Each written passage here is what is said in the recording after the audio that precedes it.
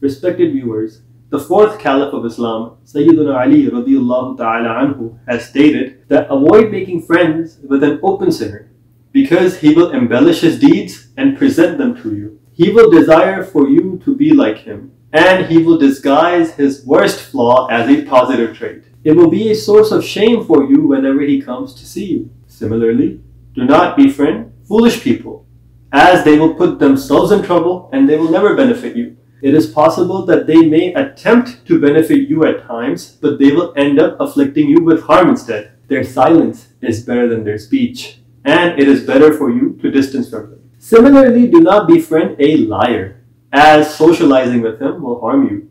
He will gossip about you to the other people and about the other people to you. Even if you speak the truth, he will still lie. Similarly, Sayyidina Ja'far bin Sulaiman rahmatullahi ta'ala alayh states the following: I saw a dog following Sayyidina Malik bin Dinar rahmatullahi ta'ala alayh. So I said, O Abu Yahya, how is such a thing following you?